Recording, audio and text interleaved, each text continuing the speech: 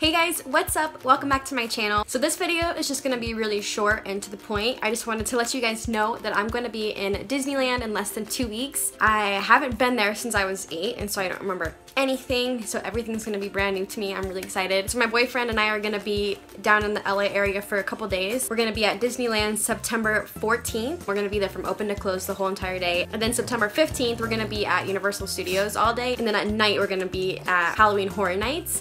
So if you guys are in the area or you're gonna be there at the same time, or maybe you're annual pass holders, let me know in the comments below. We would love to meet some of you guys while we're down there. So if you're around or you see me or anything, please say hi. I think it'd be so cool to meet you guys. Also, if you guys could, please leave comments down below and tell me what your favorite things to do are or what you think I should be doing, because we're only gonna be at Disneyland for 1 day.